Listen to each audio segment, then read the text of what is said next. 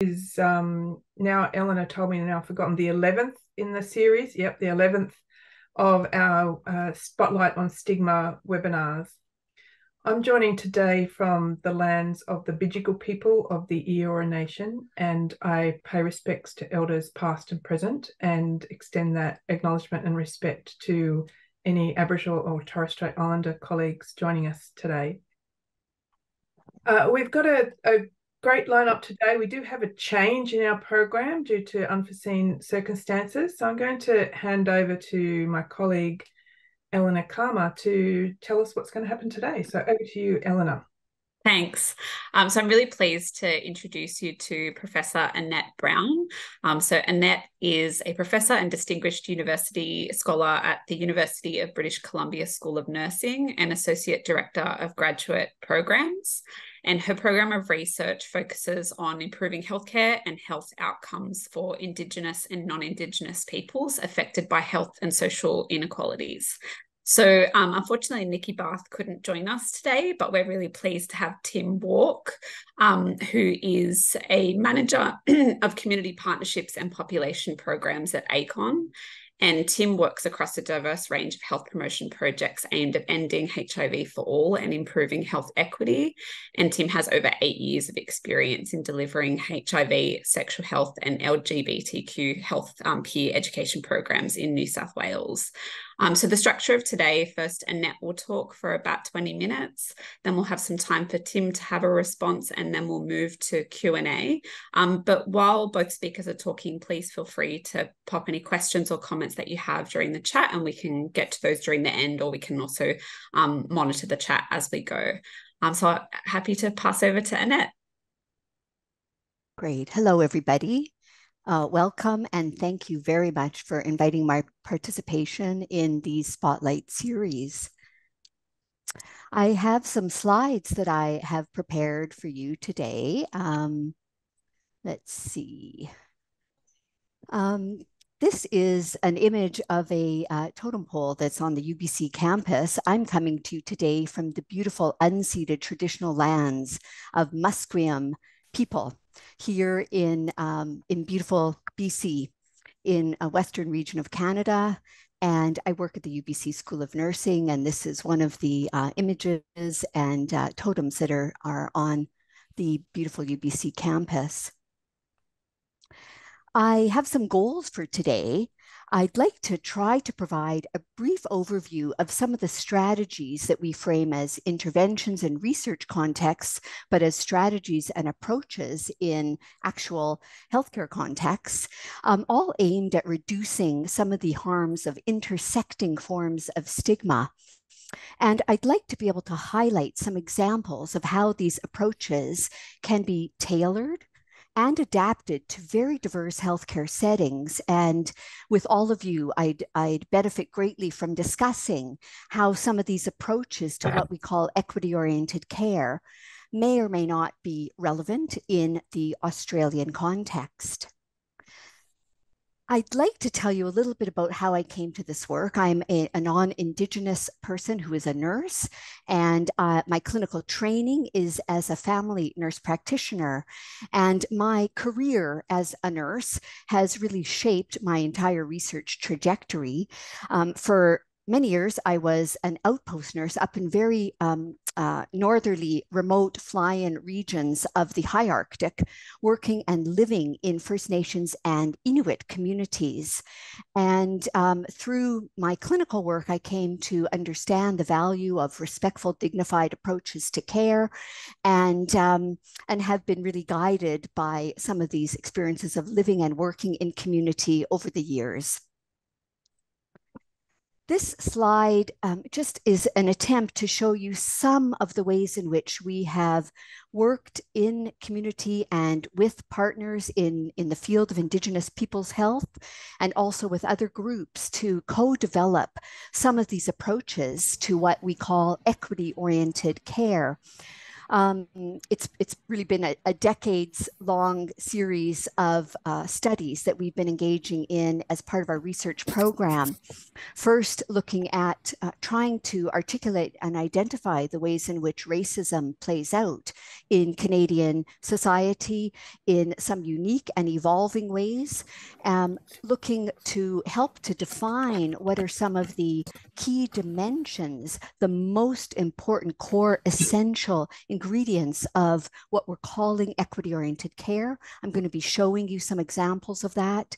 We have in our research really tried to implement and work in partnership with community clinics and hospitals and other settings, including Indigenous-led health services, to try to study the impact of these approaches to care in some really interesting and unique contexts with lots of lessons learned.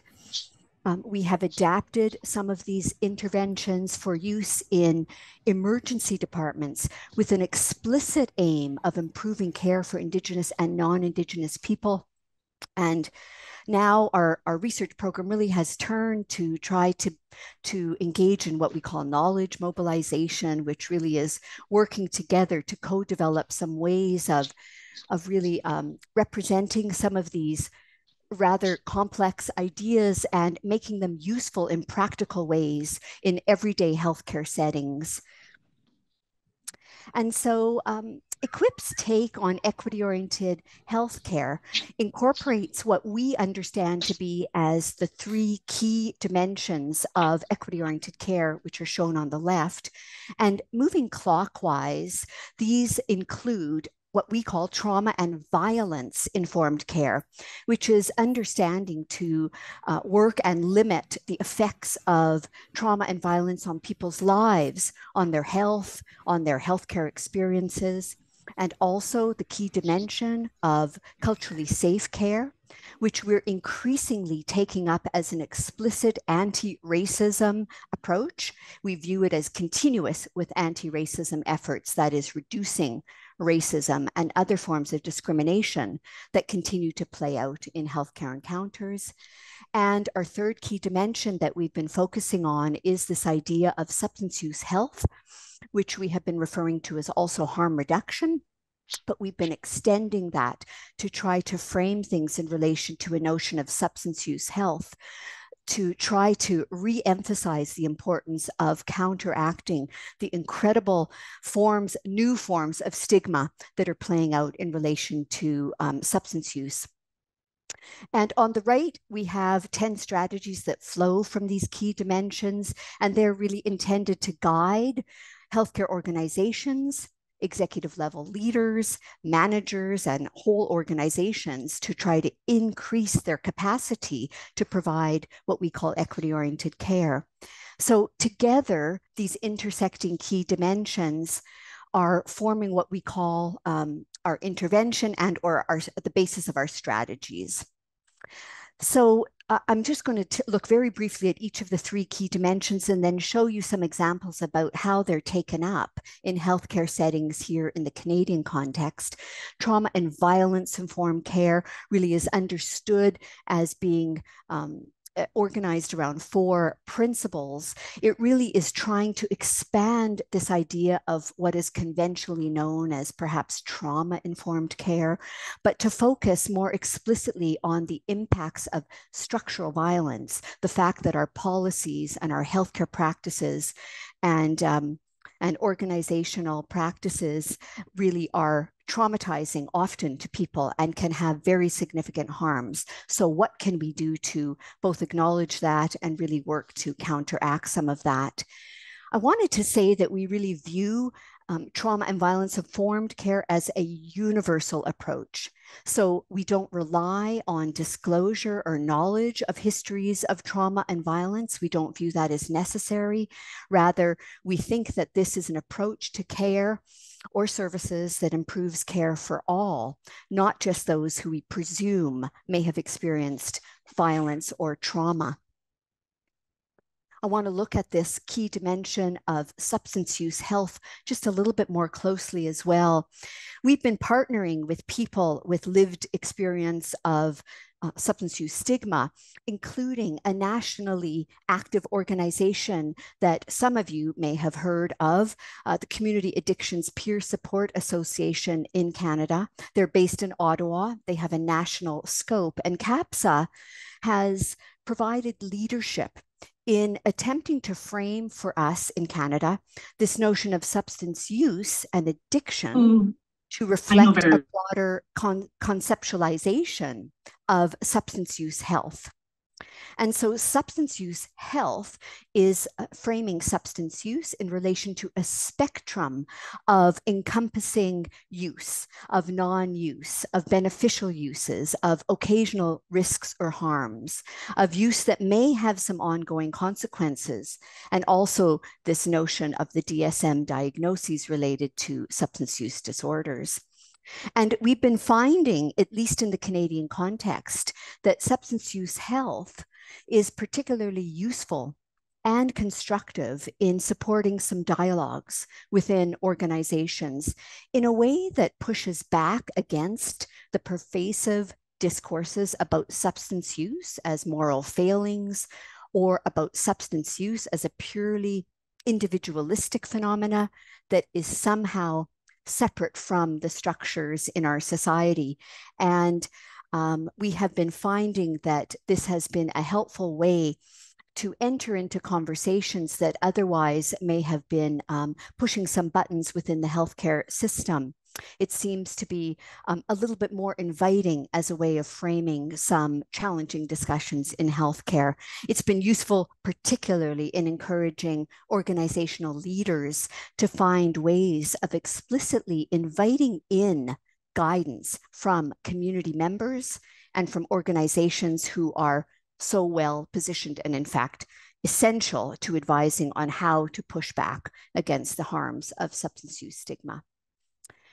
I'm going to look just a little bit more closely at the third key dimension of equity-oriented care. That is this notion of cultural safety. For us, it really has been an opportunity to revisit some of the original foundations of cultural safety, going back to the initial conceptualizations by Maori nurse leaders in New Zealand and turning to it for inspiration on how to frame an explicit anti-racism intention in our healthcare systems, for us in our schools of nursing, in our medical schools, and as policy directives that are being taken up by health authorities and colleges. Cultural safety in Canada is increasingly being used as a way of reorienting our healthcare services to the often very harmful impacts of people's interactions in the healthcare system and in the justice system and in the education system, etc. And as some of you will well know, as I say, cultural safety has been initially conceptualized in New Zealand by Maori nurse leaders. And we have been finding it very helpful to continue to help us locate the problem in healthcare practices and policies and not in cultural practices or cultural barriers. And it's been helpful in mitigating some of these harmful impacts of interacting with healthcare systems. We've found that it again is a way of opening up conversations about what does it mean to actually enact some actions to counteract racism, stigma, and other forms of discrimination. And here in Canada, it has been a helpful way to point to and highlight some of the unintentional but harmful ways of that cultural sensitivity training is having in our healthcare systems. We still have a lot of work that's oriented towards this notion of cultural sensitivity, and we have been finding that in some ways it's entrenching some stereotypes in Canada. Cultural safety has helped us to acknowledge that and find some other languaging and perspectives. So after orienting you to those three key perspectives and key dimensions of equity-oriented care, I want to try to show you how this is actually taken up in some interesting and innovative ways in healthcare settings. We've been working with these three key dimensions, and we have been studying their impact in organizations, in a wide range of organizations. And these organizations have been in the primary care sector, in emergency departments, and increasingly in an organization like the cancer care sector, which has a very wide spectrum or continuum of services. And so we've been finding from the primary healthcare sector that the equity-oriented interventions or strategies do not have to be expensive or even time-consuming. Many of the strategies are about helping people to be safe and comfortable and avoiding the non-judgmental pejorative language that so many people experience. And we have some examples from the primary healthcare study that we've been doing across Canada. So in some cases, it has been very, very helpful to involve all levels of staff within an organization, including the people that are called the medical office assistants or the reception staff or the triage staff, who have been so helpful in finding some seemingly simple but very profoundly impactful ways of changing waiting room environments and or reception services. So in this case, you see a sign tilted on its side that the reception staff decided to change some of the phrasing in signs that people were encountering as soon as they came in to book appointments. They wanted to ensure that people didn't feel so dismissed or demeaned or diminished when they were coming in. At another clinic that we worked with, they decided that because they were serving high numbers of Indigenous people, that there was a possibility of inviting a part-time Indigenous elder who could spend some time sitting in the waiting room and just simply talking to people who were waiting to see some healthcare providers, and that really changed the tone in the healthcare setting. In another clinic, they decided that there was a great deal of lack of ability to actually acknowledge and work with people's chronic pain experiences. And so it was quite meaningful for people to come together and have some group visits to acknowledge the ways in which chronic pain is impacting people's lives. And of course, chronic pain, the impacts of that are deepened by poverty and substance use and loneliness and various factors. So this was a chance to acknowledge some of that. And so in our research, this is really an infographic where we have had a chance to actually study the effectiveness of some of these approaches that we're calling equity-oriented care. And this infographic really is trying to convey that, that providing more or higher levels of equity-oriented healthcare has been shown to be able to predict improvements in several important patient-reported health outcomes over time. More specifically, we found that when patients or people coming for care were rating their care as more equity-oriented, that patients were feeling that they were more in control of their sense of how they could manage healthcare.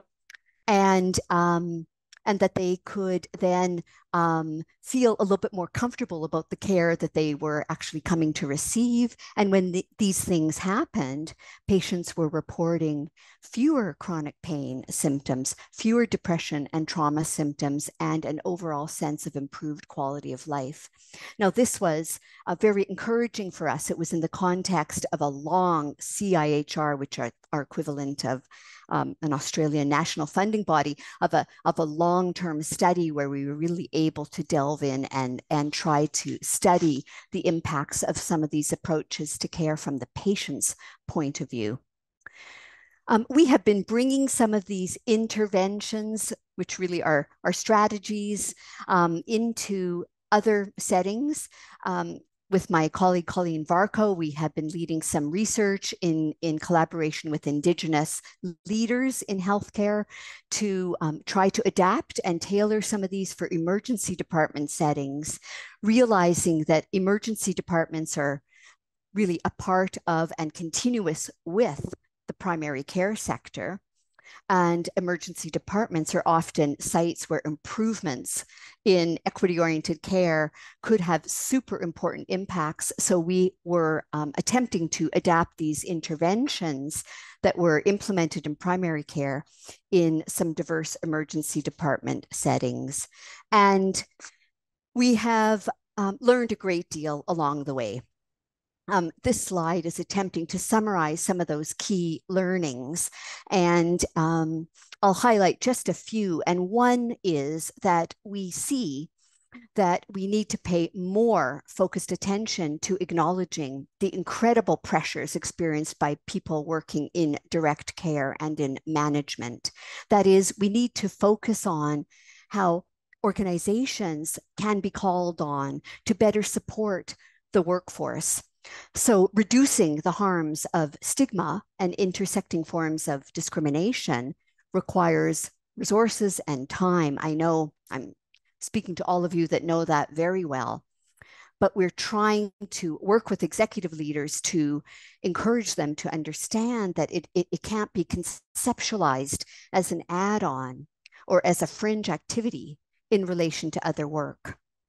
And we're also really strong advocates of going well beyond cycling people through training. Although training can be partially useful for some people in the healthcare sector, there must be opportunities for people to come together to look at how they can create some more structural kinds of changes within any particular setting. To that end, we have been working in our research program to try to bring together these various threads of evidence-informed pieces of knowledge and to cast them and house them in relation to an action kit for organizations. And these are evidence-informed tools and resources that we've tried to package into an actionable set of resources. We hope that it extends beyond some of the conventional educational endeavors to consider how we can prompt more kinds of structural changes within our organization. And I'm going to just show you a few of these examples. These include some e-learning modules, recognizing that increasing people's level of knowledge is important, but it certainly cannot stop there, and it's necessary but not sufficient. We also have some animated videos that we have co-created with people in community with lived experience. And we have found, at least in the Canadian context, that they seem to be catching people's interest depending on the particular contexts. It's been a very helpful strategy for opening up conversations in organizations about what can be done differently. We also have some action strategies and some evaluation tools, including some measurement tools about how can we really tap into patient-reported experiences of care through an equity lens. These are all publicly available. There's been a great deal of interest in the Action Kit resources in a wide range of sectors, including the substance use workforce sector, including the mental health sector, and most recently in the cancer care sector. And that's been a particularly interesting place to introduce some of these ideas. Substance use stigma, as you know, is perhaps one of the elephants in the room that needs to be unpacked and looked at in relation to cancer care, which tends to be so standardized and protocol based. So this is for us a really important opportunity. I'd like to show you very briefly 4 examples of these types of tools and resources to give you a sense of how they can possibly be used. And then that will be the end of my portion of the presentation, and we'll open it up for some discussion.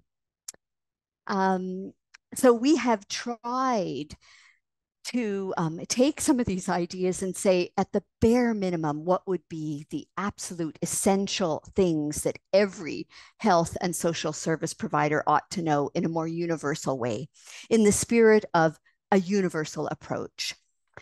So we have packaged these in relation to our key dimensions, and we have had this amazing opportunity to co-develop some some resources with people with lived experience of substance use stigma to really try to make those come alive in a way that we weren't, I think, doing a good enough job before.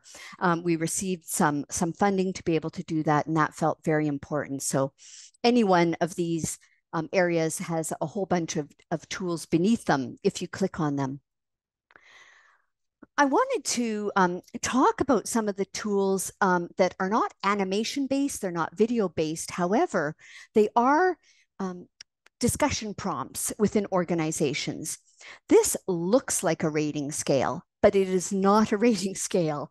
In fact, it's been really interesting to see how it's been used at a variety of levels within healthcare organizations to stimulate conversations that would otherwise not have occurred, to get people talking about their agency or their department or their organization's capacity to think through some actions that might be done in the spirit of inviting in input about how to counteract substance use stigma.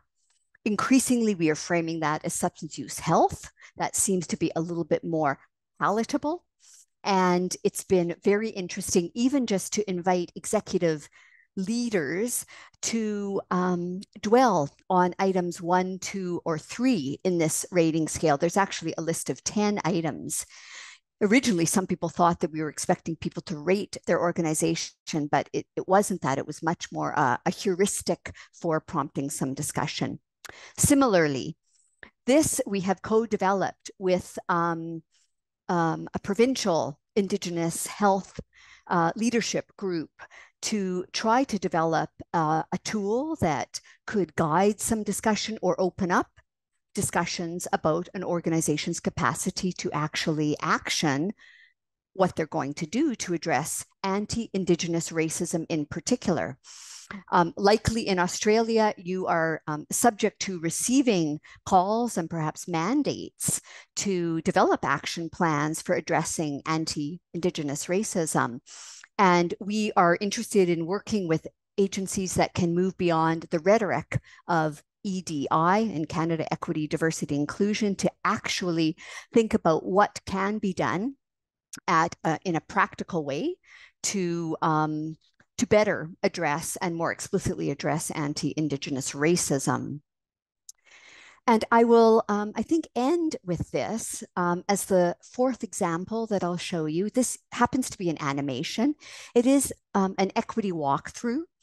You can consider this as being an invitation to anyone within an organization to ask themselves some key questions about how stigma may be experienced by people who are coming into a particular agency from the service user's perspective.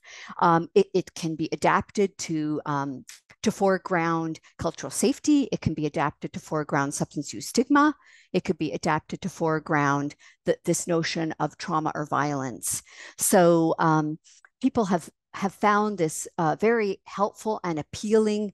It can be done in partnership with people who are invited to help advise about what are some ways of immediately transforming an environment to counteract stigma, or it can be done at a boardroom level. So there's a lot of different ways in which to use some of these. And I want to thank you so much for listening to some of these examples during this kind of show and tell period. There has been a great deal of energy put into the co-development of our research program. It's very much grounded in community perspectives, and I want to hold my hands up to all of the people in community that have contributed to the research program known as Equip Healthcare. And I will end with that and perhaps hand it over to you, Tim, to facilitate a discussion about how some of this might apply in the Australian context. Thank you. That was wonderful. Thank you, Annette. I'm just going to, just to say that part of the underpinnings of this seminar series is to always have voice of community centred. So, you know, as we said, Nikki Bath wasn't able to join us. So really thankful for Tim joining in very short notice, and exactly to help us unpack the excellent presentation from Annette to how you might think about this from a variety of community perspectives in Australia. And Tim will do this first piece. And as Eleanor is invited, please put questions or comments in the chat and we'll come back to those. So over to you, Tim. Thank you. I might just share my screen if that's okay. Okay, thank you.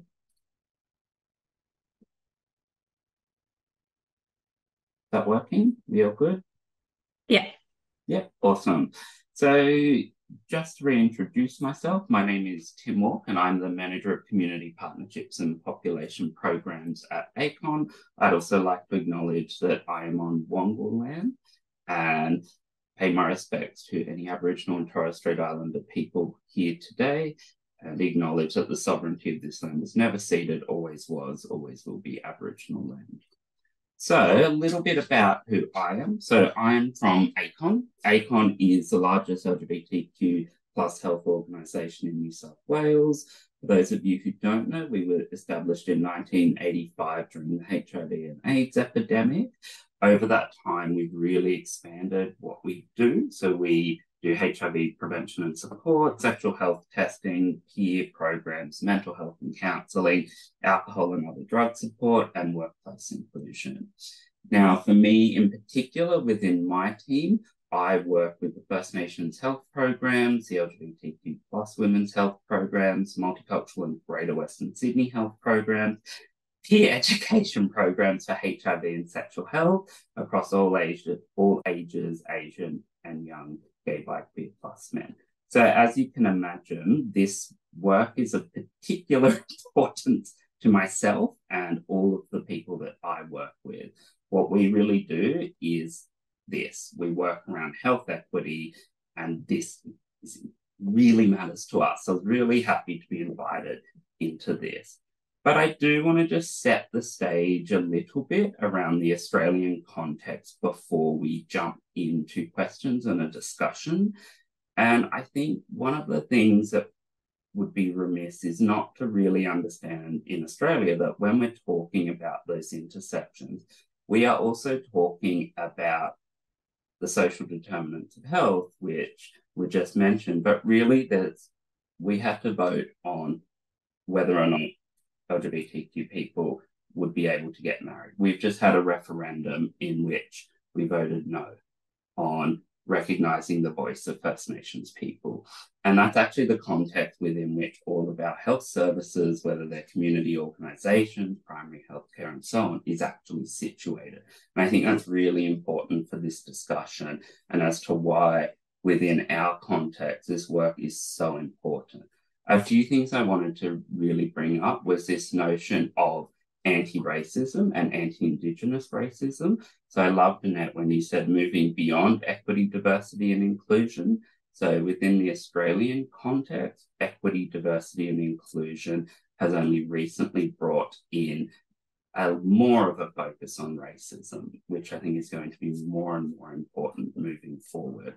The other thing is moving beyond cultural sensitivity. So it's really, it's quite empowering to hear that to move from cultural sensitivity to cultural safety and understanding why we need to do that actually when we take a culturally sensitive approach, we're reinforcing stereotypes. But most importantly, what I found really profound around this is actually looking at equity orientated care as structural change. So one of, I guess, the reflections, having worked within the LGBTQ space, the HIV space for the last 8 years, is that when we look at doing healthcare initiatives for certain communities, whether they're LGBTQ or whether that's around ethnicity or First Nations, we often look at those as a kind of one-off intervention that doesn't actually include structural change. And I think this in particular is what is so important within our context. I'm just going to read this quote. So drawing on Sarah Ahmed's work, organizations have inherited what we might consider a history of whiteness, a way of orientating themselves that is maintained through the repetitions of decisions made over time, which shapes the surfaces of institutional spaces. Now, what I mean by that is that our policies, our procedures, our practices within healthcare, within community organizations, actually create spaces which are built around a white experience within Australia. And what I love about this is that it's actually challenging that. It's actually bringing to the forefront that we need to move beyond this notion of these kind of one-off interventions and move into a process of going, okay, well, what are our policies? What are the power differentials within that moment of healthcare access? And also going beyond training. Often training looks at this through a 2-hour, I guess, training program, and you can't really unpack racism and understand how to provide culturally safe services within a 2-hour training program. So for me, within the Australian context, this is incredibly important. I also think that, very happy to be challenged on this point. Within the Australian context, as opposed to Canada, the US, and say the UK, we're a few years behind in having the discussions around race, racism, and how that impacts healthcare. It's incredibly important moving forward.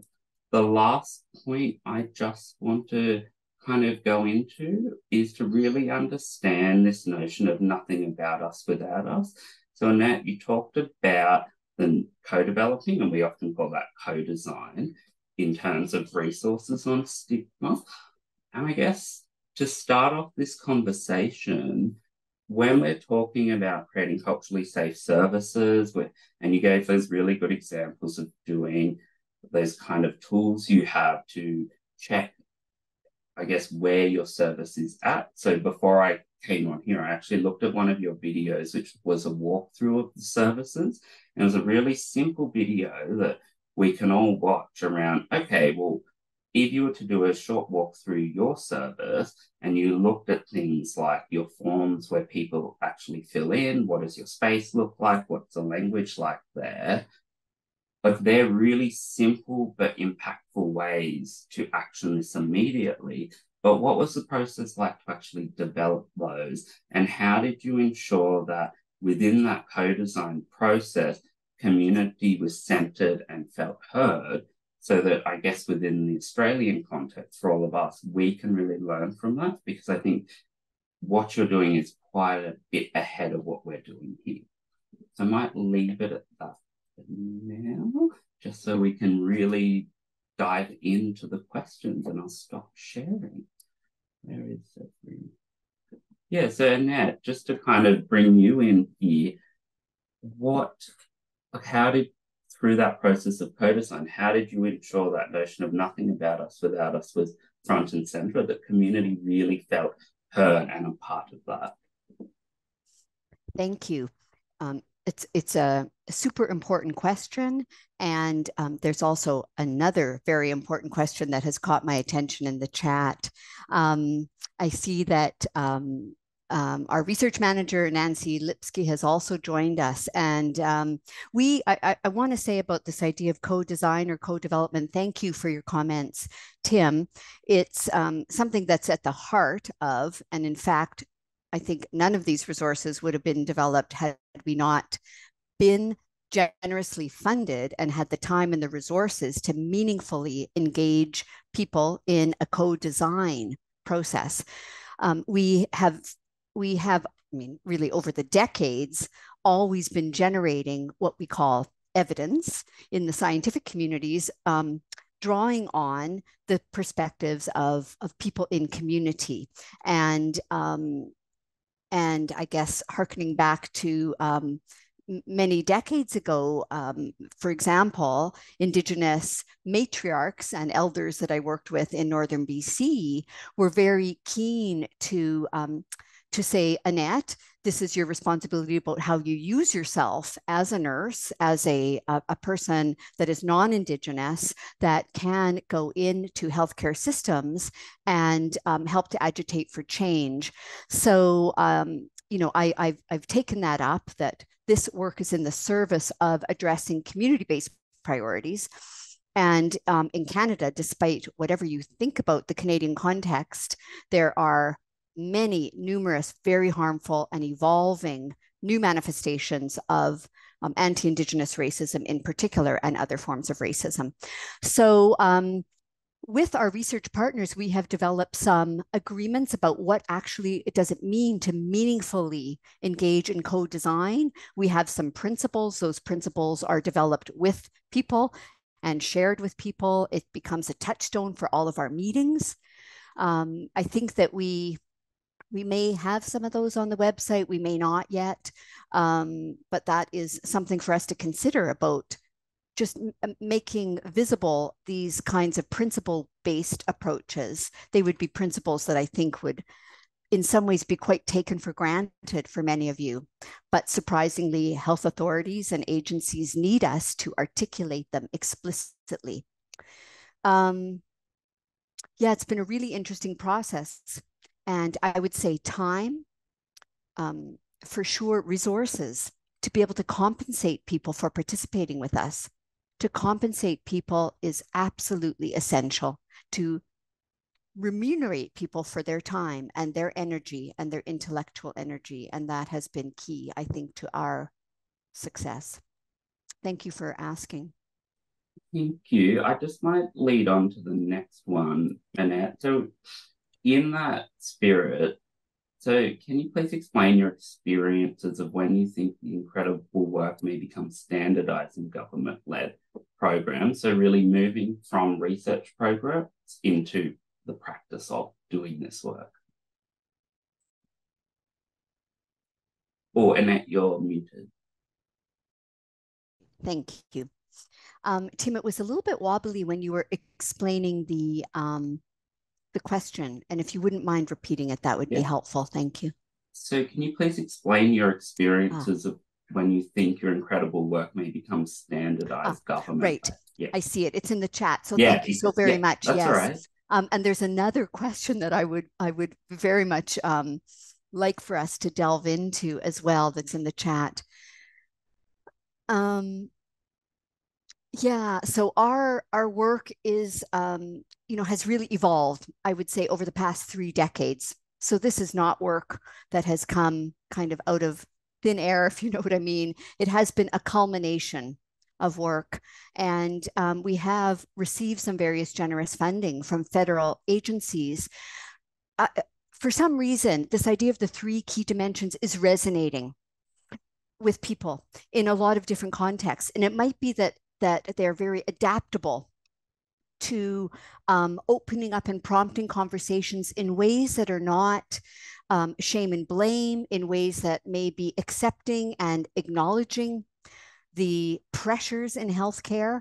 And so, for example, the National Public Health Officer of Canada, who some of you may know, Dr. Theresa Tam, during COVID, et cetera, has also been helpful in spreading the word about some of these approaches and the need for some practical strategies. So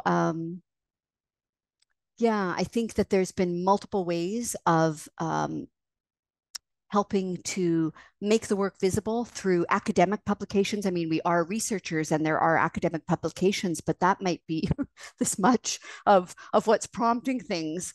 It's training the next generation of researchers, and it's also considering the implications for scale up in organizations, provincially and also nationally. Yeah. Which was a question you were looking at? Do you want to answer that one? I can't find it, that's all. You know, there was a question, Tim, and again, it's a little bit wobbly, and I don't know if how our time is. I think we're okay.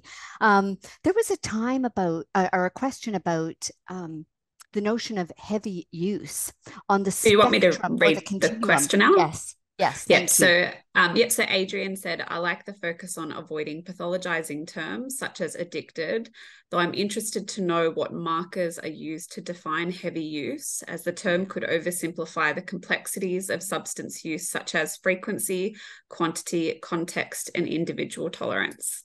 Yeah. Thank you for the question. And I'm going to take that question back to our people that we work with, because I share that concern. And at the same time, some people in community and people in the substance use sector have asked us if we can try on this language around heavy use as an alternate to addiction, given the moralizing and almost panic-inducing tone that addiction, or maybe it's a legacy that this notion of addiction comes with, at least in Canada. We have had some feedback about trying to reframe this in relation to a continuum of use. And I really appreciate this feedback about this notion of heavy use. We do not have a clear or definable set of criteria that would categorize substance use in relation to heavy versus not heavy. And of course, it's completely context dependent, so very much so. So I really appreciate that comment, and I'm going to, if I can, bring it back to our teams for us to try to continue to think about. Thank you for that. I'd appreciate your insights about what we can use to counteract the moralizing discourses around addiction. I can see Adrian's popped his camera on. Did you have anything you wanted to add to that, Adrian? No, I was just going to say thanks very much for explaining that. That's very helpful. Thank you.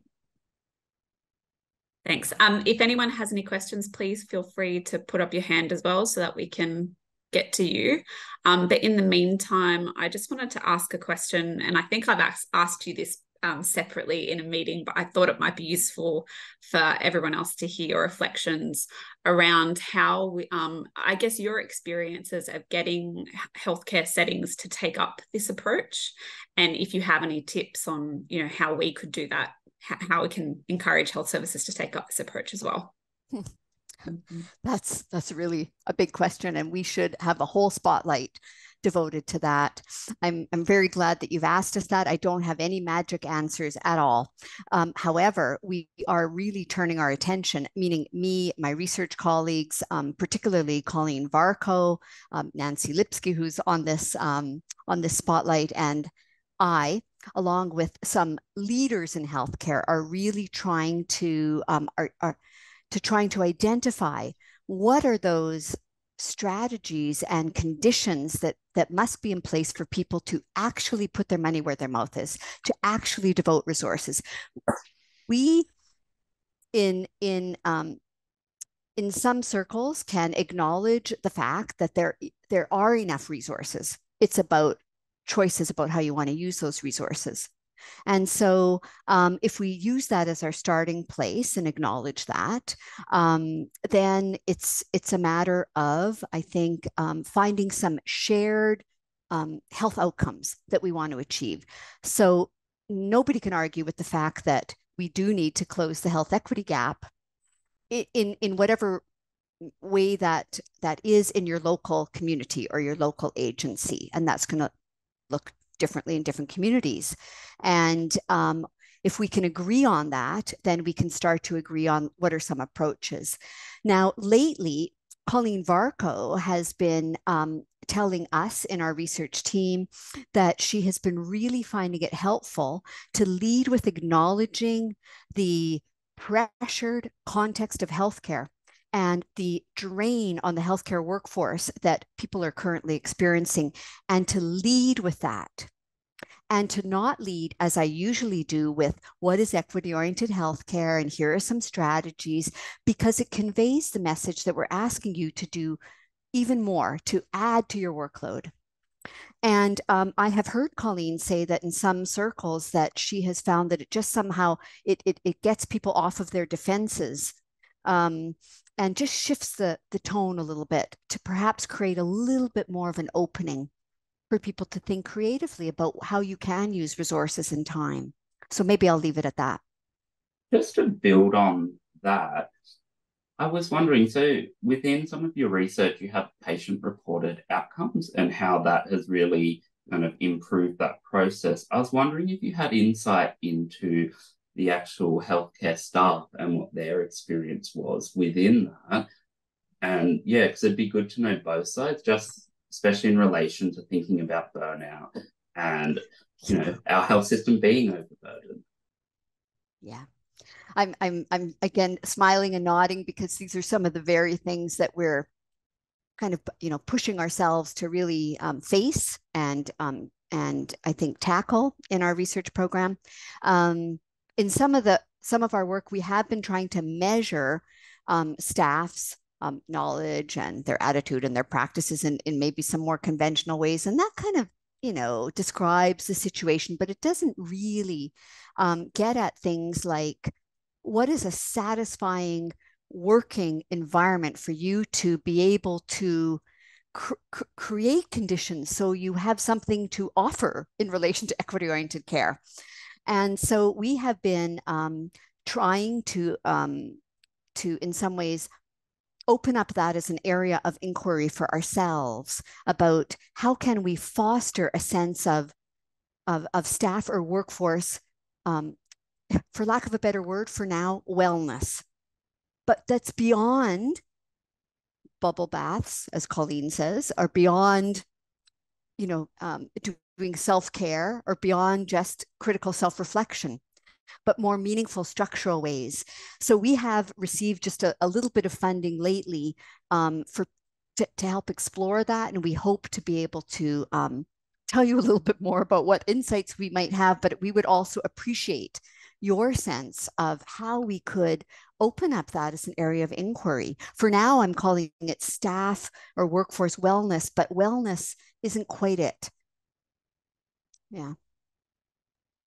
It would be really good. Does anyone in the chat have any thoughts around this? So I think from my own experience within our workplace, in the past, there has been a focus on individuals and what individuals can do to support themselves. Now, I love a bubble bath as much as the next person, but a bubble bath is not going to fix structural problems in the workplace around burnout and around, you know, too much work. So does anyone here actually have some thoughts around that? I can see a comment in the chat from Belinda, Yeah. including staff in decision making. Maybe while people are thinking about it, there's a question from Joanne in the chat. So I really like the focus on anti-Indigenous racism in EQUIP. How have health providers responded to this particular aspect, and what practices have been easier or harder to action in health settings? Thank you for that. And Tim, I want to thank you for your excellent facilitation skills with a webinar of this size. Thank you.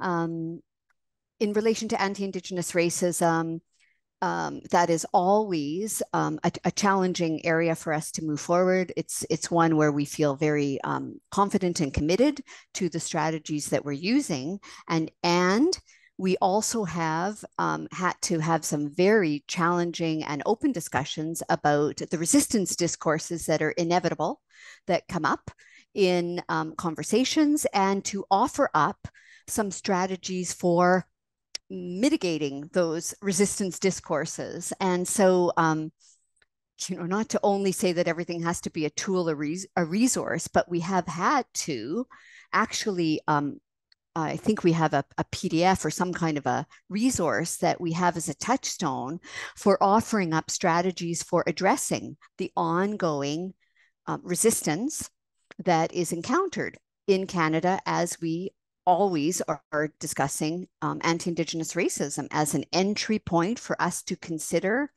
addressing racism more broadly. So, and anticipating the challenges and preparing for the disruption and actually acknowledging it has been our way forward. These are very challenging discussions, but also they can be very satisfying discussions as you see people turning a corner themselves to say that if we shift the way in which we address anti-Indigenous racism, it is going to be helpful for all of the care that we provide. And you can see that it becomes linked to staff's own sense of having some control and contribution that they are proud of in their workforce, in their workplace. So, in some ways, perhaps in Australia, it feels one step forward, several steps back, one step forward, several steps, but we march on. So thank you. Yeah.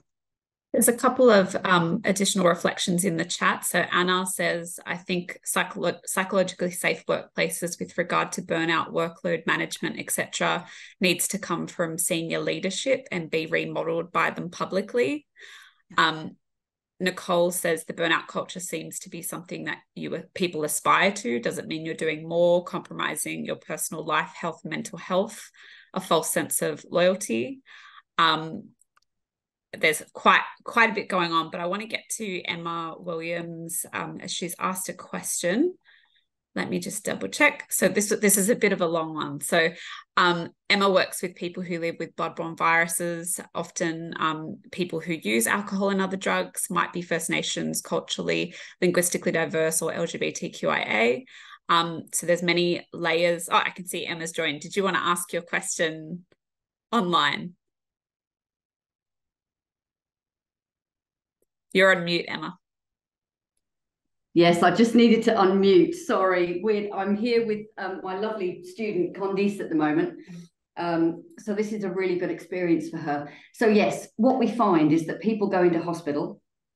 We support people who are very socioeconomically disadvantaged, whose lifestyles have often led them to hospital. They live with chronic conditions, so they are developing comorbidities, and they end up in hospital through lots of other things that aren't necessarily related directly to their BBV or to anything else that's going on for them, their ethnicity, their criminal history. And yet this is discussed in loud voices with just a curtain between that person and the person in the next bay. The whole of ED can hear what's going on, and then the curtain gets ripped back and everybody knows that person is either living with or has a criminal history, etc., etc. It's totally inappropriate. And this happens so often that I have clients that say to me, I will be dead before I go back into ED. That's the only way they'll get me back in there. And it's just not okay. And so I would really love, it's become a real problem in some of the hospitals here in South Australia, just the lack of sensitivity. And so I just wanted to highlight that's a real area that we are very aware of, and that we really want to confront and address that stigma and discrimination as it happens, really. Right, I'll just jump in there because we're just about to run out of time. Sorry, Carla, before you get to the Stigma conference, I just think that it's really important to acknowledge the comments in the chat around deconstructing whiteness culture and around the voice referendum, and saying we're against racism is very different to management taking time to explain what different kinds of conversations about race are respectful and welcomed in the workplace. Just want to highlight those are really important, particularly in the wake of the outcome of the referendum. So thanks for sharing those comments.